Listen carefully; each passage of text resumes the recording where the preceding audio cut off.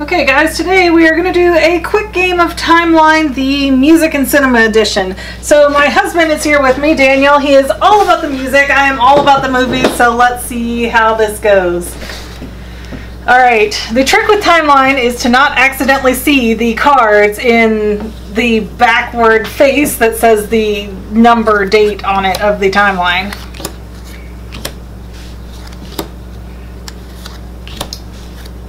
So we start, everybody gets 4 cards, right? Yes. Okay, you want to be on this side of the tape if you want anybody to see it. Well. Are you keeping the private? Oh, no. You don't need to. Just lay them down. You don't even have to hold your cards up. Alright, where's our starter card? Who starts the timeline? Ghostbusters. Looks like it's going to start our timeline. And you'll see this side has no year on it, but this side does.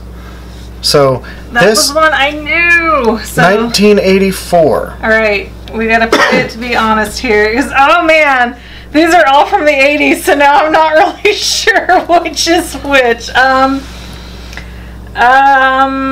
gonna go. Do I have to draw or anything on my turn? No. Okay. Well, you want me to lay it out? Okay, so you've got your card here.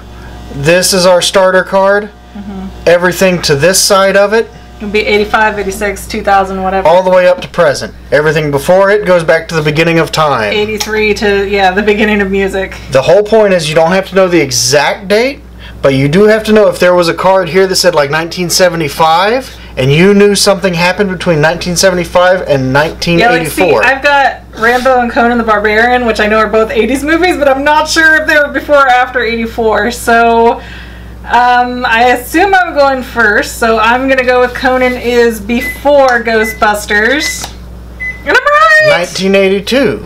Alright, so now you're down to 3 cards, I have 4. The object is to be the first person without them. Without cards. So, if you mess up and you put it in the wrong place, we put it in the right place and you get a fresh card off the stack. Alright, so good, then I think that's simple enough. Let's pound this out. I'm going to play it super safe and put One More Time by Daft Punk. That was 2001. Alright, Rambo. I feel like that was 1985, but I'm not positive, and you're making a face at me. So I'm going to say over here. Oh! All right. Well, I wouldn't do that because if we get too far over, we're going to have to go like a second row. Okay, so now it's on you. Alrighty, let's see. Candle in the Wind. Now, are we talking the Princess Diana version or the original version? I'm going to put it before 1982. 1973. Well, yeah, he's got all that like original hair and crazy look, so of course it's the 70s. Alright, I have no idea what Origin of Symmetry is. It says by Muse, so I assume that's music. I'm going to put it after 84. Oh, 2001! Oh, okay, so it tied with Daft Punk. That was very lucky because I had no idea what that was. Alright, what do you got?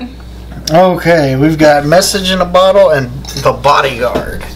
Kevin Costner movie with Whitney Houston, or the Police single. I'm going to do Message in a Bottle, and I may be wrong about this, but I think it's after 1984. Oh! 79. So that goes over here, and I get a fresh card, and it's Spice Girls. Oh, no, it's Wannabe by the Spice. That's different. They had a whole long career. Alright, Texas Chainsaw Massacre. I'm pretty sure that's 85 to 88 era, so let's see if I was anywhere close to right. 74? What? Yeah. Oh, that's... What did I get? Oh, 2001: A Space. I know this one. I know this one. That's because you did my shirt. If you want to be, if you want to be. Space Odyssey was 1963 or 4. 68. Okay, but I was still in the 60s, so I was still okay. I'm out of cards now. Yeah, you squeaked out a win. Oh, I just won! Woo! Alright, well, since that was over so quickly, I'm going to show you guys really fast some of these other cards in here. Let me maybe stand up so I can see what you can see. Alright, it does not want to focus today, this camera. Okay, it's trying. It's thinking about it. It's like, Yeah, it's a great game for people who like history. Yeah, The Exorcist, The Magic Flute, Money for Nothing, Valkyrie, Love Me Tender. There's like all kinds of really cool different cards. Way of the Dragon, Psycho. My heart will go on. Oh my gosh, did anybody ever get enough Titanic? Star Wars, they've got all kinds of movies and all kinds of songs, and so that makes it like super neat as a game. I'm not going to go through all these because there's all sorts of different ones, but this is definitely a really fun game to pick up for yourself. As you see, we beat this game in like 5 minutes, so it doesn't take very long.